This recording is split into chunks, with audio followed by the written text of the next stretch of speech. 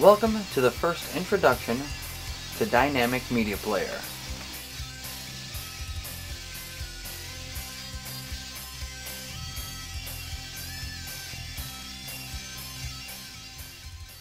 As soon as you start Dynamic Media Player, immediately it begins scrolling through movies, network TV, and cable TV.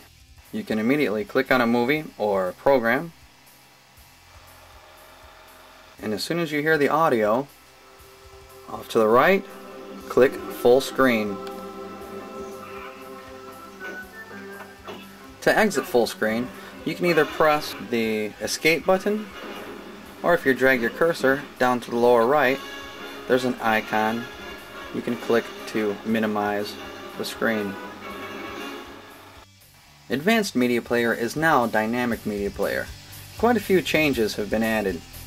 Of course, we still have the movies link, the action adventure, science fiction, horror and suspense, the new added adult channel, musicals, popular videos, comedy, animation and cartoons, network and cable, new releases, and of course you can search for whatever your heart desires. House has become one of my favorites.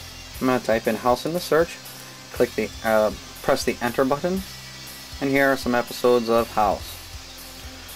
Now you can see up here, this is page 1, we can go to page 2, page 21, or even farther.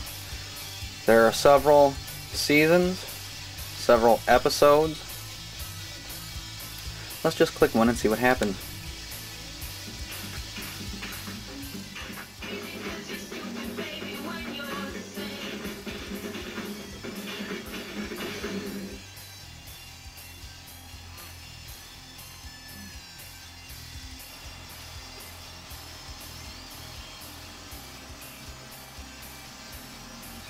Press the escape button, and let's go to movies.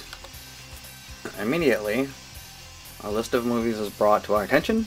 We can click the left or right scroll buttons to scroll through the shows, or you can drag the scroll bar down. You can go through movies this way.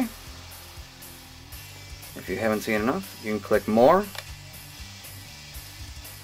or you can scroll through by pages. Let's jump to page 11.